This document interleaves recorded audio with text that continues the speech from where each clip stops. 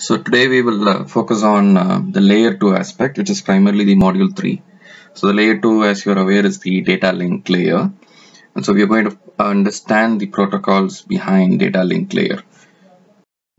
So if you look at data link layer, it could be classified into two sub layers, two main functionalities that is involved in a data link layer, primarily the data link control and the MAC, which is the media access control. So the two sub layers could be represented as DLC, which is data link control, which is going to be the focus of this particular lecture. And the next discussions after Cat1 would primarily focus on the sub-layer, which is on the media access control. So what are the functionalities involved in the data link layer? And primarily focusing on DLC would be the focus of this particular lecture. So as you're aware, data link layer, what does it do? What's the main functionality? It is responsible for delivery of frames from one hop to another, which means from one particular hop to the next hop device, right? So data link control, if you look at, is primarily going to work on framing, which basically means that it's going to receive the bit of streams from the higher layer, the network layer, and form a frame out of it. The framing primarily deals with adding the header and adding the trailer, right? So this is the main thing. So the adding the header is where the physical address of the source and the next hop device is going to be added, and the trailer is a very significant functionality that the data link control tries to do, which primarily deals with the capability whether the frame that you transmitted, if it is damaged, right, you might have to have the mechanism to detect that the frame is a corrupted frame and all that, right? So the header is primarily, a trailer is primarily going to be involved for error detection and the control aspects related to error detection. So error control is one primary functionality of the data link control sublayer, and flow control is another important functionality of the data link control. So what does primarily flow control deals with is so the rate at which, right, the data is going to be sent, right, has to be controlled by the sender, because you might be generating at one rate and the receiver should be able to absorb, right, the rate at which it's being sent across. So if it's not able to do, then it's actually going to overwhelm your receiver's buffer, and hence the sender has to have a capability to control the flow of rate of data so that it does not overwhelm the receiver's buffer. So that is the idea behind flow control. So we will look at that aspect later. So we're going to work on protocols which is going to ensure that you work on both the aspect of not just doing error control but also flow control, right? So between the sender and the receiver, between the hop to the next hop, right, when you deliver these frames, we have to ensure that you reliably transmit these frames between the nodes. So the node-to-node communication that you're doing, right, from one hop to the next hop, we have to ensure that the transmissions of the frame, right, is basically going to be reliable. So which means that your physical layer is only going to transmit these raw bits encoded as signals. It's not going to look at the reliability aspect, right? But your data link control aspect has to look at whether these frames which you're transmitting, even if it's damaged or lost, right, or it's a duplicate frame, so there should be mechanisms to basically detect that and ensure reliability is taken care. So that's the aspect that we are going to work on. Primarily this lecture is going to work on the error control aspects, right, and the next aspect would be on to discuss on flow control. The next sub layer is primarily on the medium access control, which is called the MAC protocols. So these are set of again protocols where you need to ensure that when you have multiple devices using a shared media, right, so which means there's a common link. Say for example, if you have a multi-point link, right, like the bus and all that, or in a wireless medium, which is basically a broadcast medium, and it's a shared media where you have multiple nodes trying to use that common link, right, you have to coordinate the access to the link. Otherwise, it could lead to signals being transmitted by multiple devices over the same time, frequency and all that. Then it could lead to a mechanism called collision. So we have to ensure that there is a coordination among these devices which are using the same media, right? And so the MAC, medium access control, works on controlling the access to the medium when you have multiple devices accessing the same medium, right? So that's there are several protocols that are being over the literature, proposed in the literature, which could primarily be classified under three categories. One is called random access MAC protocols. The second category of protocols is called controlled access MAC protocols. And the third category of protocols is called channelization protocols. We will discuss in detail in the subsequent lectures. Random access primarily means that there is not going to be any control of which device is going to send the data. If they have data to send over the channel, which is a common shared medium, it's going to be done in a random manner where there's always going to be a probability of collisions being done. Whereas controlled access is primarily that someone is going to control you. There's always master and a slaves who has to follow, right? Primarily based on this mechanism of who can go on to access the medium. So channelization is not in the scope of the syllabus, which primarily deals with multiple access schemes like TDMA, FDMA, CDMA, which should is primarily the classification that comes under channelization protocols. So let's now keep away MAC protocols discussion for now and focus more on to this aspect of error control mechanisms that could lead to ensuring that your frames are, even though there is errors in your transmission, you have damaged frames being received, which basically means corrupted frames being received. You have to have mechanisms to detect that. So you're doing error detection, and you should have mechanisms for error correction as well. So that's the focus. We are going to work on error control protocols, primarily two aspects. I can't directly correct the errors, so I need to have a mechanism to detect errors. I need to, once detected that the frame that I received is detected error, I need to basically have mechanisms to correct that. Okay, so when can these frames can get corrupted is during your transmission over your medium. So this medium could primarily be your link, right? Where during your transmissions the data can get corrupted because when the bits flow over the noisy link, which I call it as a noisy channel, there could be interference that could affect the shape of the signal and could corrupt one or more bits that you're trying to transmit. There could be applications which can tolerate delay to some extent, but there are applications which could not tolerate such kind of bits being corrupted or errored, right? So say for example, if you are doing an audio or video transmission, a small amount of bits being corrupted, some random errors could be tolerable. Because it's more on delay centric, where you could tolerate some aspect of errors.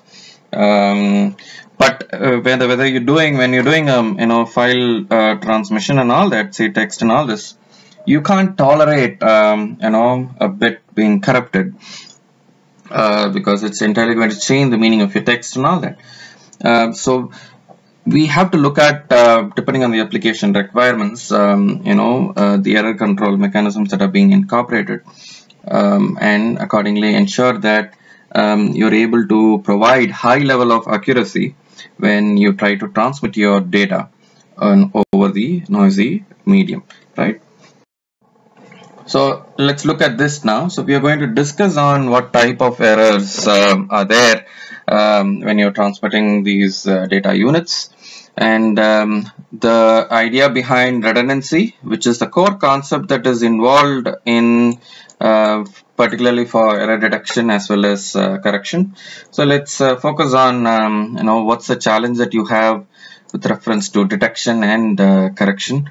So we're going to deal with primarily on coding schemes, which are going to help you in detecting errors as well as correcting errors. So that's the typical focus of this particular lecture. You might be aware of the ASCII encoding. So whatever be the medium of mode of transmission, your data that you have could be a text or audio or a video. It's going to have some encoding format where it's going to be converted to a stream of bits. Now ASCII is basically a 8-bit encoding scheme, which where your stream of bits is now has to be transmitted over the noisy. So now we are looking at types of errors. The types of errors primarily is a single bit error, or it could be a burst error. So what does it mean now? So we are primarily dealing with data units. Now what do you mean by data unit? Now every protocol deals with a data unit. Now when you look at the data link layer, the data unit that we are focusing here is the frames. Correct.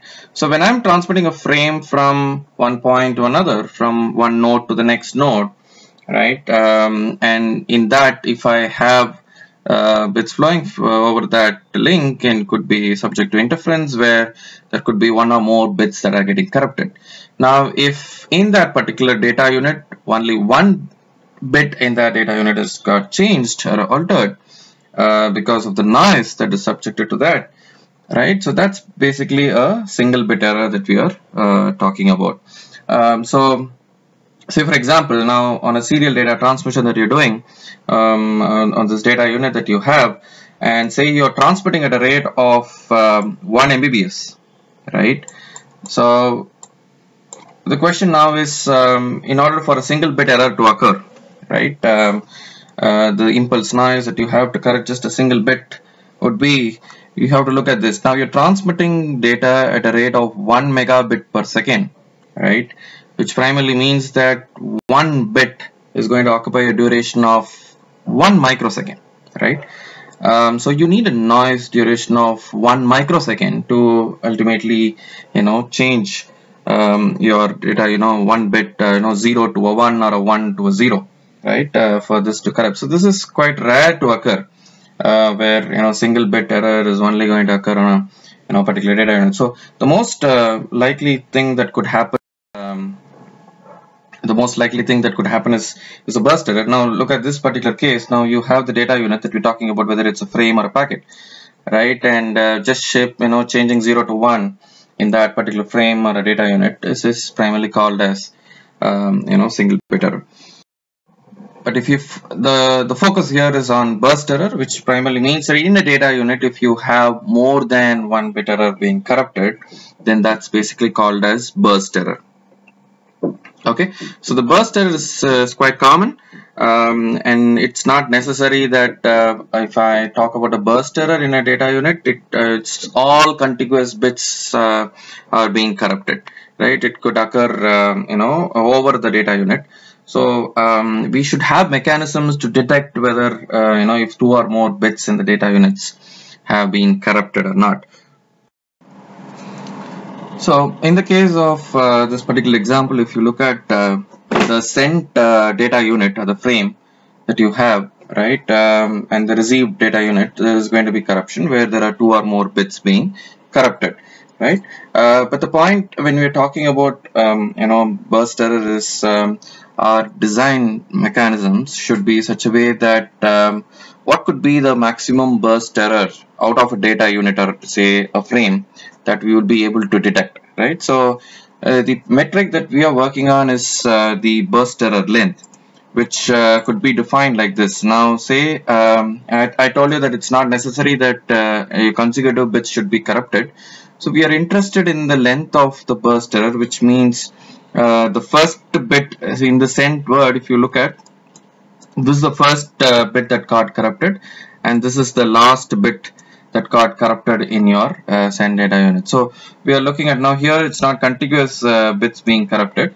So the length of the burst is based on the last and the first consecutive bit you go on to calculate, what's the length that is there. And suppose your mechanisms, coding design has the mechanism to detect up to say 8 bits in this particular case, then you should primarily be able to say that your error detection coding scheme is able to detect up to burst error of length 8. Now that's the limitation in your design. So what is your design scheme which could be able to detect burst error of say length, which primarily means that it could be any length from up to 8, right? So it's not necessary that it could be contiguous, but you should have that capability to design that.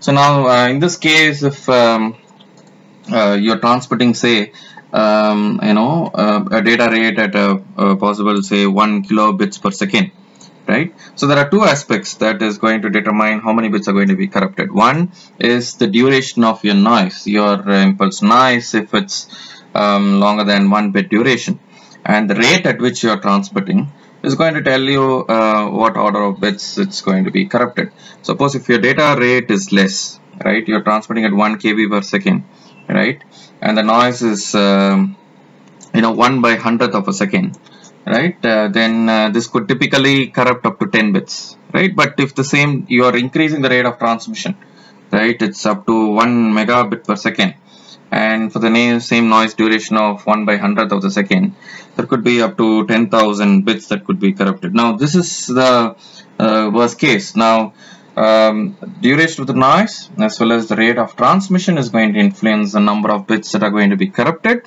and depending upon the data unit that you're working on and the coding scheme that you used, right, that depends on, that tells you what's going to be the length of the burst error max that you could detect. That's going to be the limitation of your design, right? So we are going to work on schemes which is able to not just detect single bit errors but also design schemes where we could detect burst errors of say length n, right? So that's the focus of this particular lecture. So the central concept for error control mechanisms, primarily on to detect errors first and then possibly see if you can correct errors, is working on this concept called redundancy. So what do you mean by redundancy? Redundancy is something extra. So what is that something extra that we're going to do here is, you have your data unit that is received from the network layer, you try to form the framing. We're talking about this trailer part, right? So you're going to generate the trailer part, which is some extra redundant bits that you're going to generate based on your data that you have received. So the data bits that you have received, there is going to be a kind of coding scheme, encoding scheme that is going to come in, where there is some relationship that you're going to bring in between the data units and your redundant bits, right, in order to generate your trailer part of the frame. Now these redundant bits is what is going to help you to have the mechanism for error detection in your data unit, right, and accordingly see whether you could correct errors whether by the schemes like forward error correction or by retransmission mechanisms. So which one is easier? Now whether error detection schemes are easier or error correction schemes are easier, the answer obviously is error detection, because when it comes to error detection, who's going to detect the error, right? So the question comes there. Now if the sender is transmitting the data, which primarily is the frames that we're talking about, and the receiver is going to receive those frames, which is the next stop device, the receiver now needs to detect whether the received frames, whether it is received, is it a corrupted or a damaged frame and all that. So it's a receiver is going to do the error detection, and he just have to say in a case of error detection whether the received frame is corrupted or not. So it's only primarily a yes or no answer.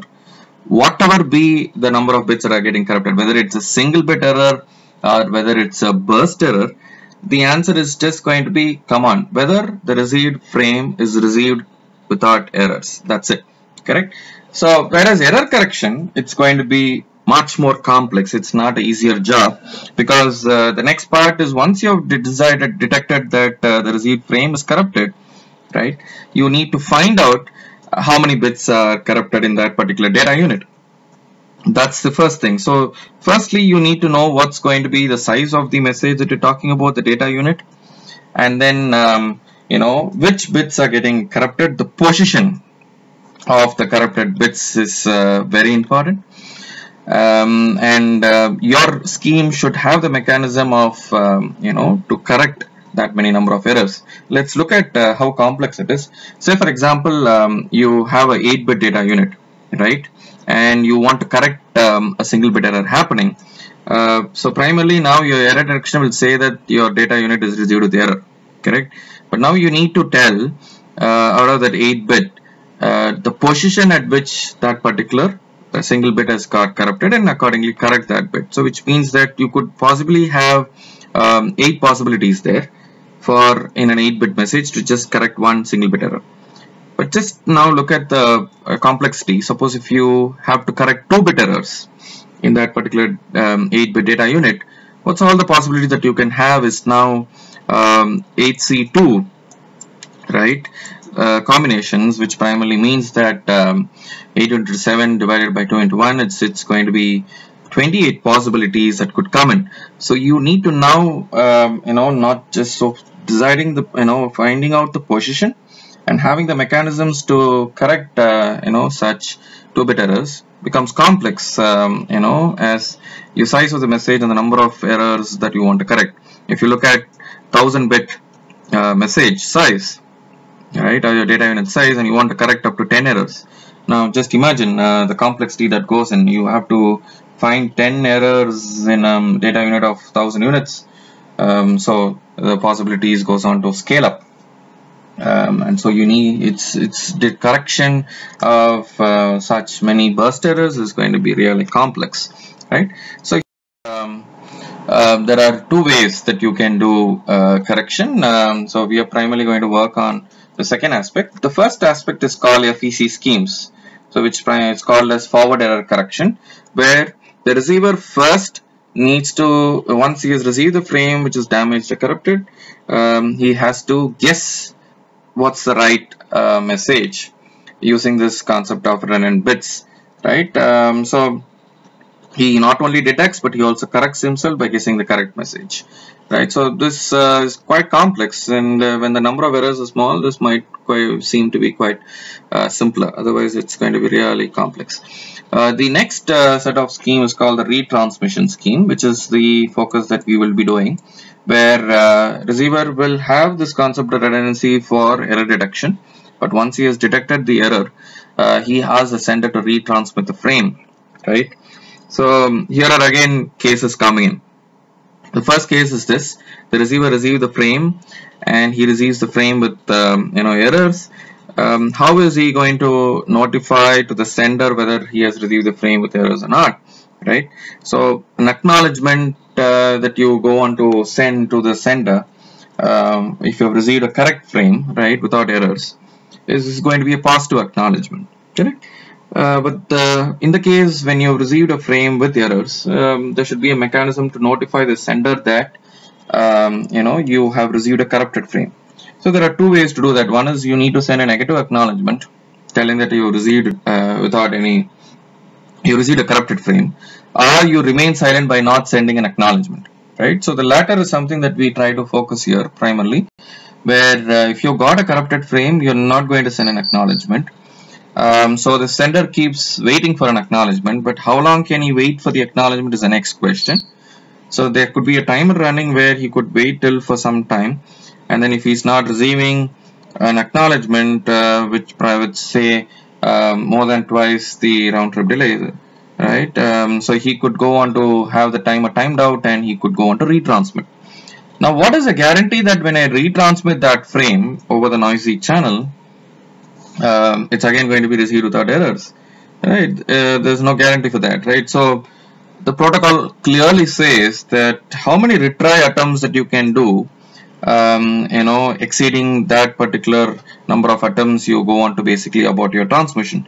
So some standards specify, say you retry for 3 times, you retry for 7 times, beyond that if you're not able to do, you go on to abort. So there's something really wrong either on the channel or on the other perspective. So these are the challenges that you have when you're dealing with retransmission schemes, which we will focus on.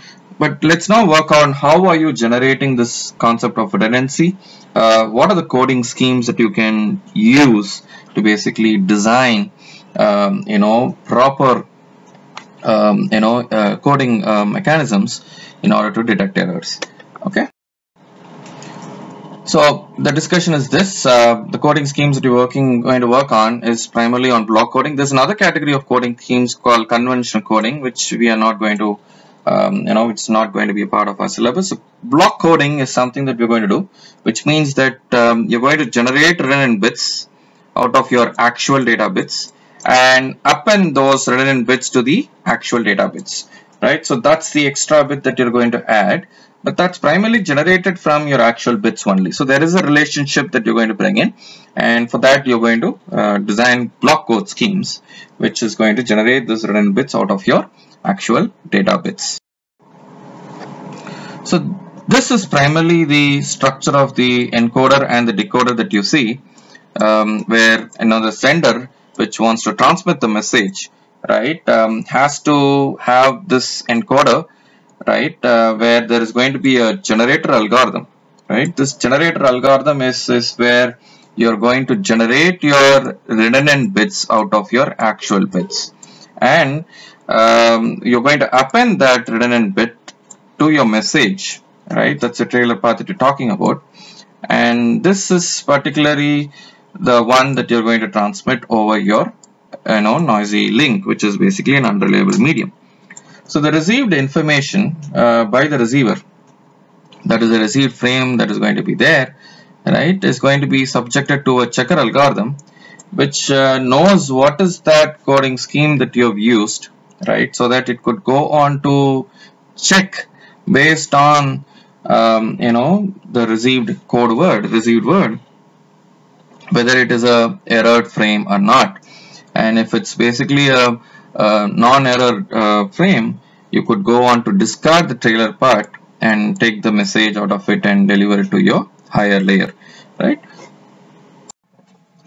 So it is very important to know what kind of a coding scheme that you're using to generate the redundant bits, because the relationship between your data unit and the redundant bit, right, the number of redundant bits that you're going to generate based on your actual message, all these are the factors that is going to influence your error detecting capability.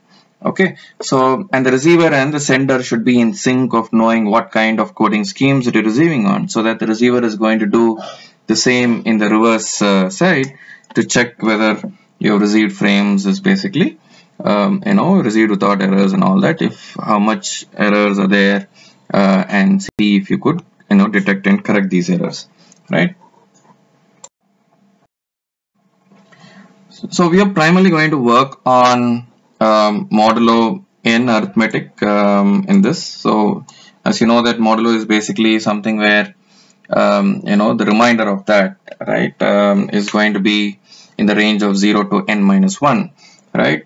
So here we are dealing with bits, and so it's primarily a mod 2 arithmetic that we're doing, which means it's going to be only inclusive of 0 and 1, right.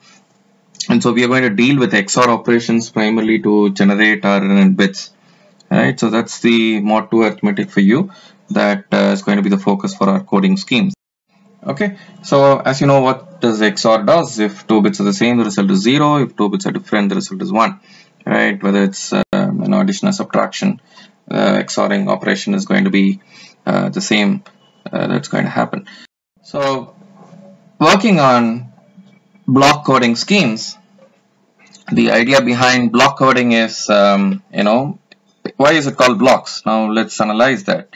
So now that we are going to deal with block of data, right? So say if you divide your message into blocks, and the first criteria is this: the blocks are of fixed size, right? Which is called, each say of k bits. So I'm going to use two terminologies here.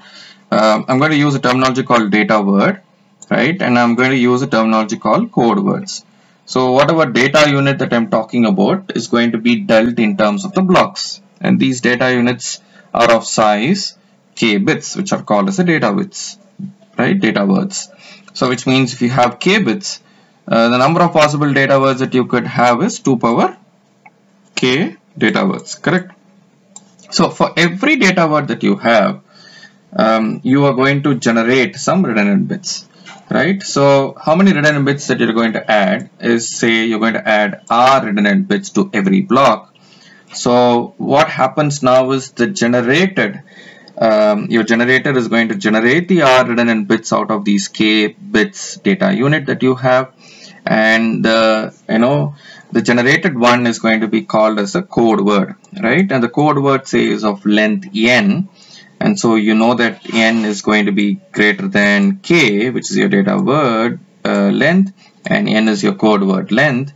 And so what is n is primarily you have your data word plus your redundant bits that you go on to add, which is r. So the length of your code word is going to be n compared to your data word, which is going to be of k. When it comes to block coding, what are we doing is we are dealing with these blocks of fixed size of k bits. We're going to generate r bits based on this k bits, and we're going to append that to get our code word. So the block coding is primarily a one-to-one mapping scheme, which means for every same data word, it's going to be always encoded to the same code word. So how many possible code words you can have is, out of your n bits for your code word, you could have 2 power possible code word combinations. And since I said it's a one-to-one mapping, which means for the same data word, it's going to be encoded to the same code word, right? You have 2 power k possible data words and 2 power n possible code words.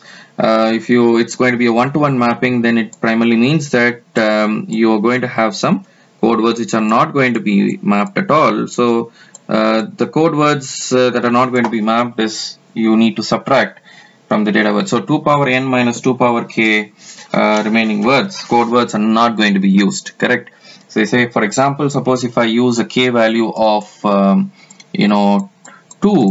and code word n is 3, which primarily means that you're going to have just 4 possible combinations of data word, which is going to be mapped to 4 code words, which means that out of the 8 possible code words that you can have, you're only going to use 4 code words, and the other 4 code words are not going to be used.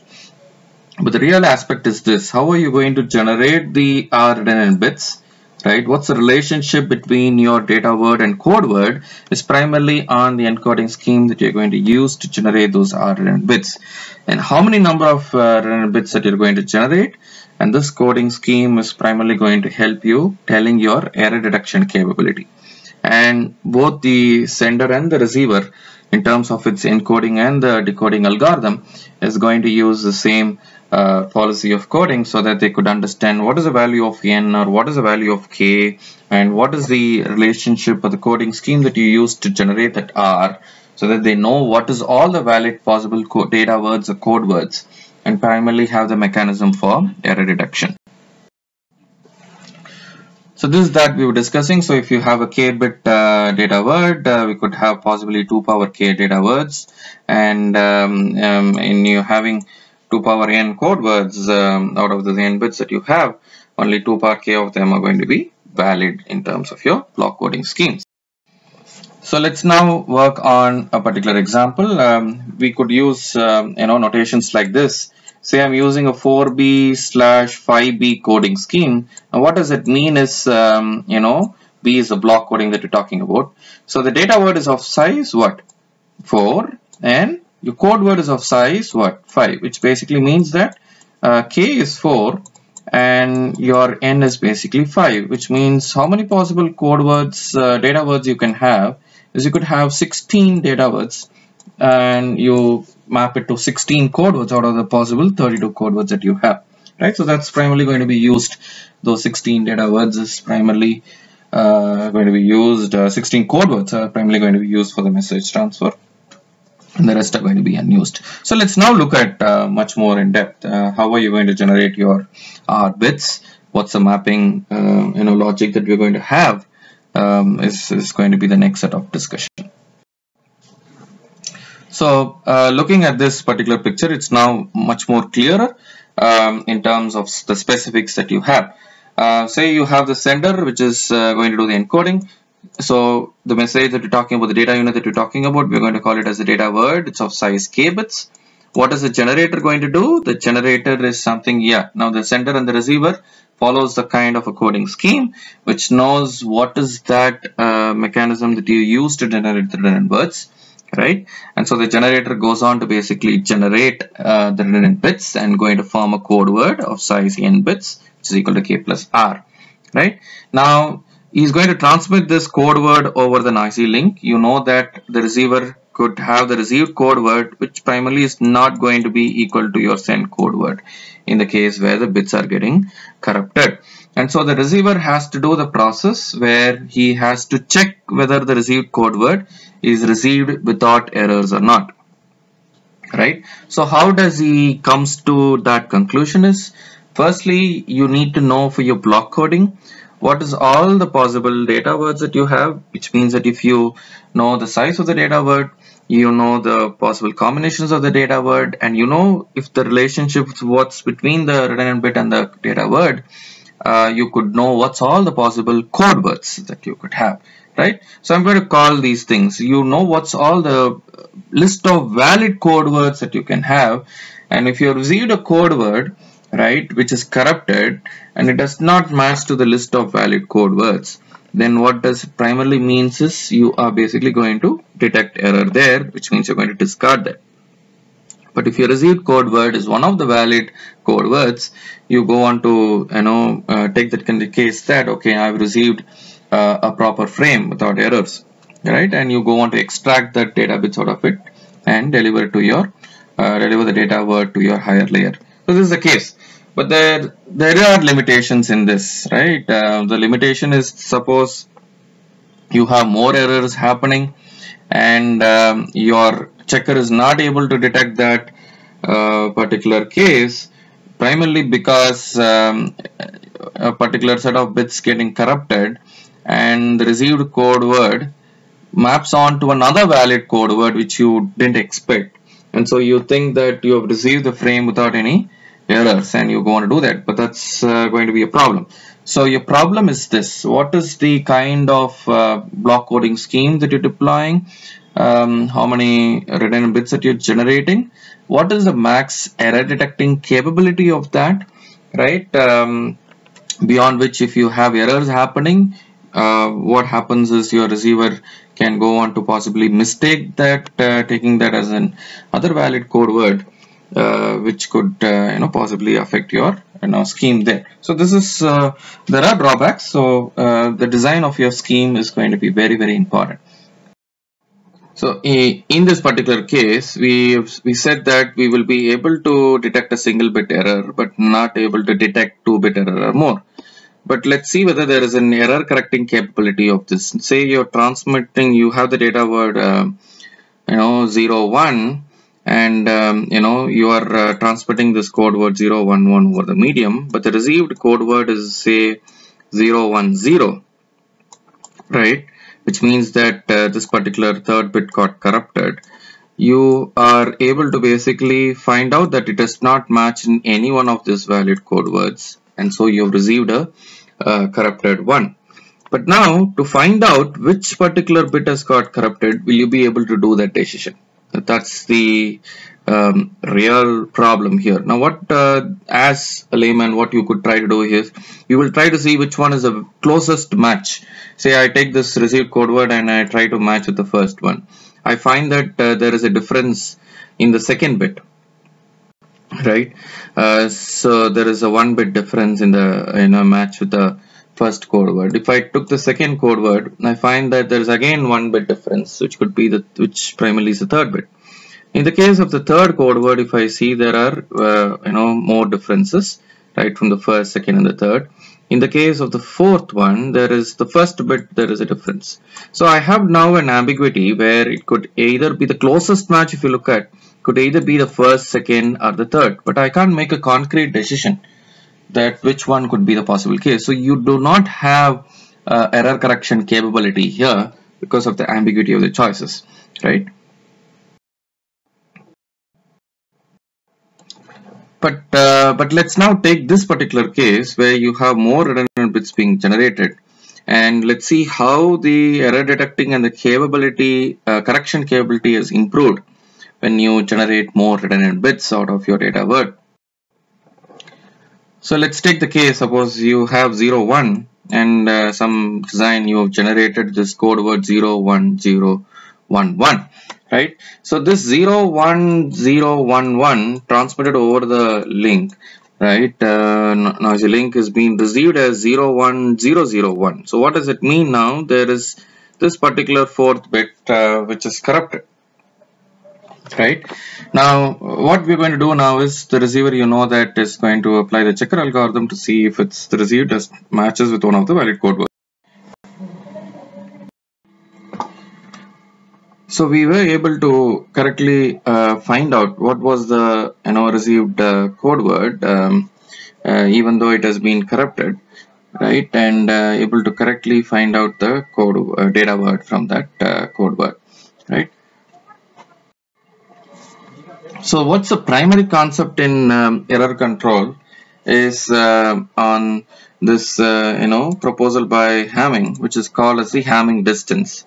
So this Hamming distance something is a metric which tells you about the error detecting as well as the correcting capability of a particular coding scheme. So this is nothing. What we ideally did that is we were trying to compute the distance between the received code word, right, and the valid code word, right? So what is that distance is you have two code words of the same size.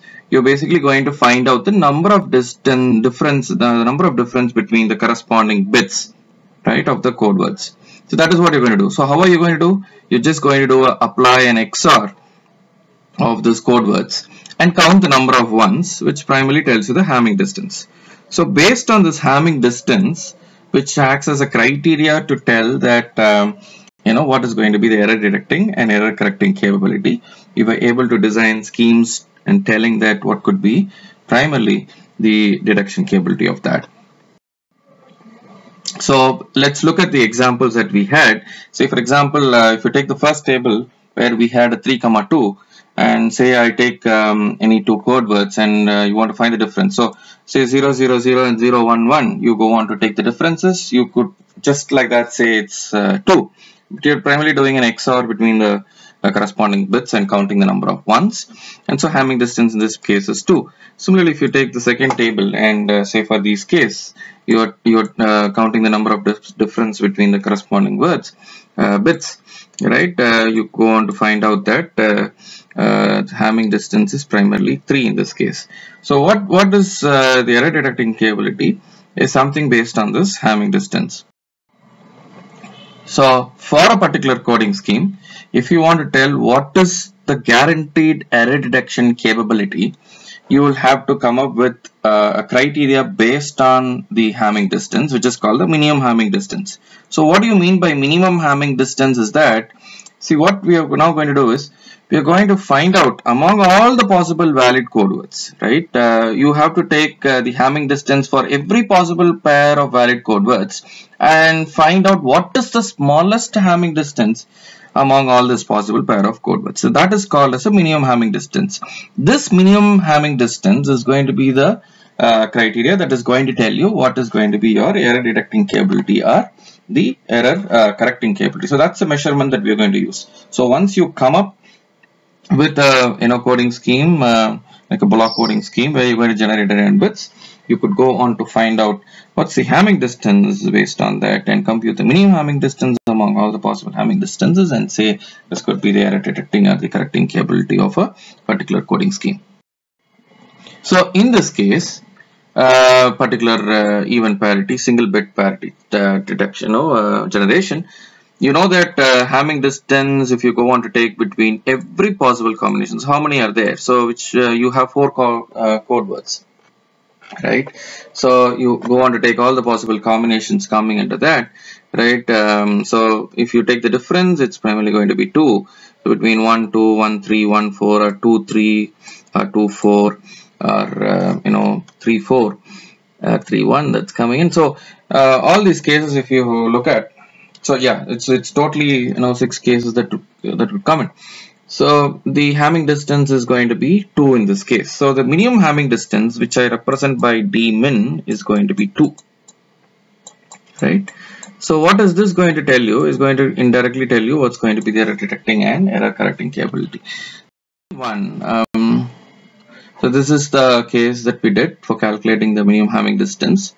Let's try to analyze for the second table. If you look at the second table, in the second table, the Hamming distance between the first and the second one is 3. Between this and this is 3. Between this and this is 4, right? And between the second and the third is again what? Is going to be 4. Second and fourth is going to be 3. So the minimum among all that is going to be 3. So the Hamming distance for this particular design is going to be 3. So based on the Hamming distance, we have to arrive at what's the error detecting and the error correcting capability. So this is the calculation that you've seen for this, where the minimum Hamming distance is 3. So now let's come to the case. Suppose you wanted to do a guaranteed error detection of up to S errors, right? So in that scenario, the minimum Hamming distance in your block code that you're designing should be at least S plus 1. So what does that mean now? If you want to detect S errors guaranteed, your minimum Hamming distance in your code block codes should basically be S plus 1. So you want to do a guaranteed detection of at least one error. You have to have the minimum Hamming distance as 2. So that's the case. Now, so for the first table that we had where the d min was 2, right? What does it mean? That it means that you can only do a guaranteed error detection of up to 1 bit. Right? Can you do a guaranteed detection of 2 bit? No, in that case.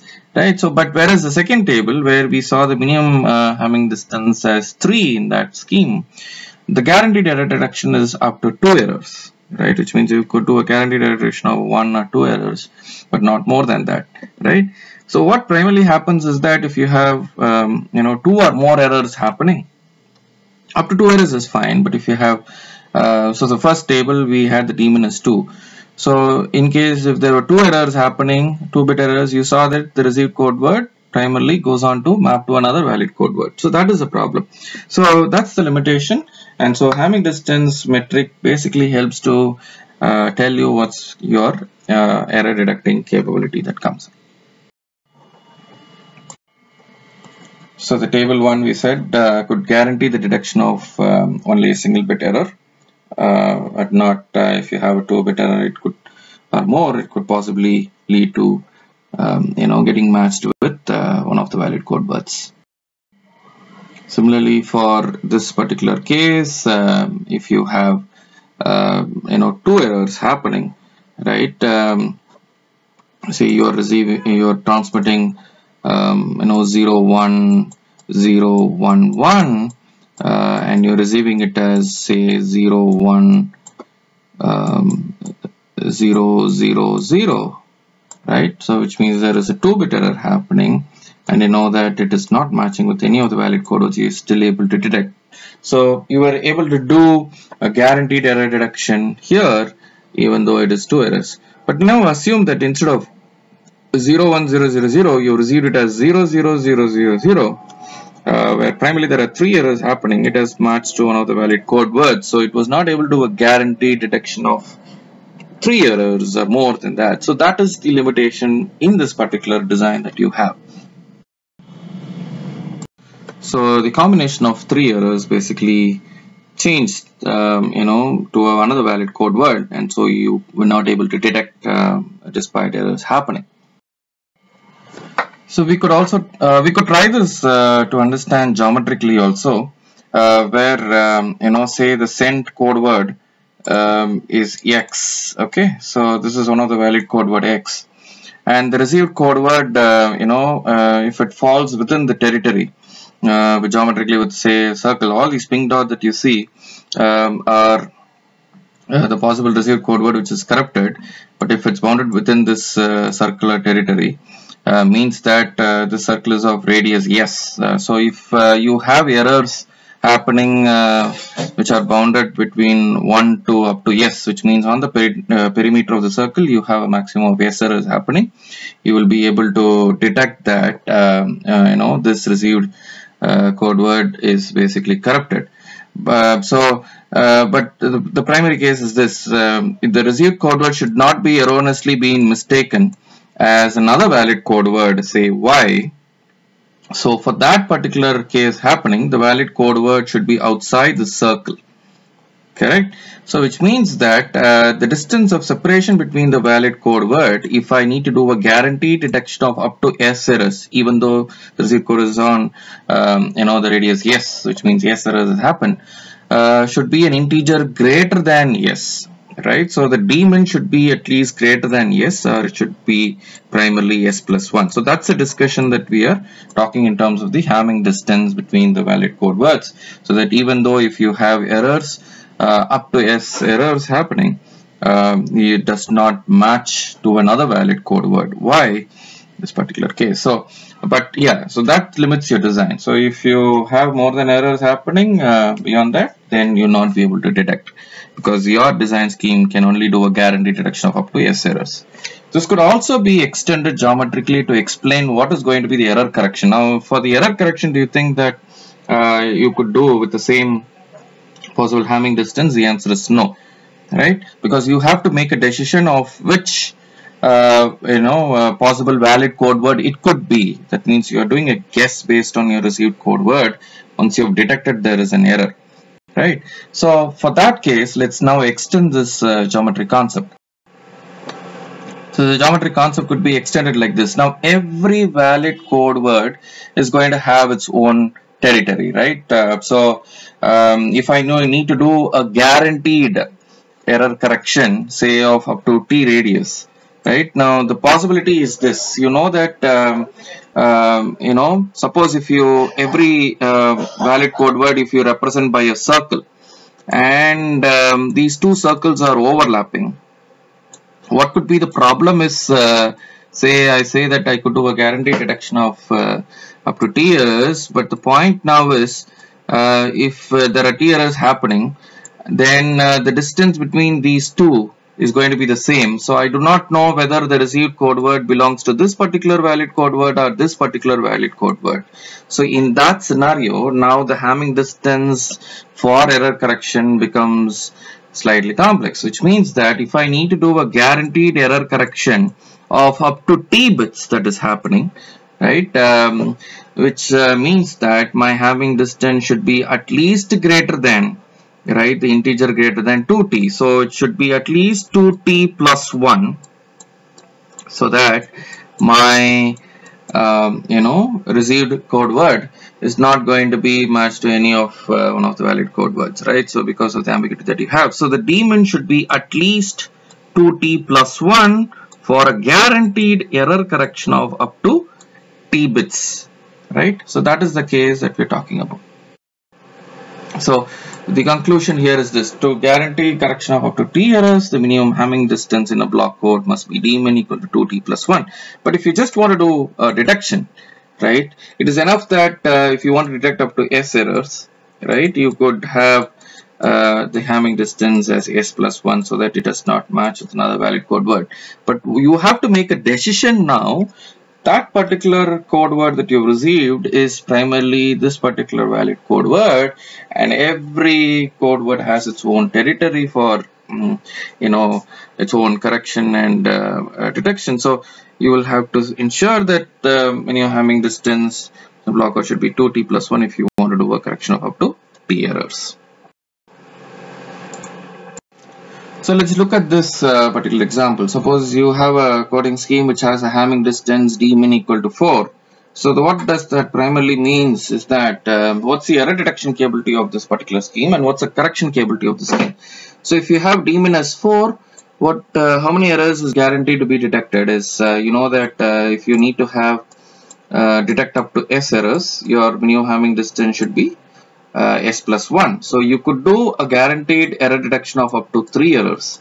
But can you do a correction of up to 3 errors? No, it's not possible. So which means that if you have a daemon of 4, So the correcting capability is 2t plus 1, which means that if t is 1, right, you will have your Hamming distance as 3.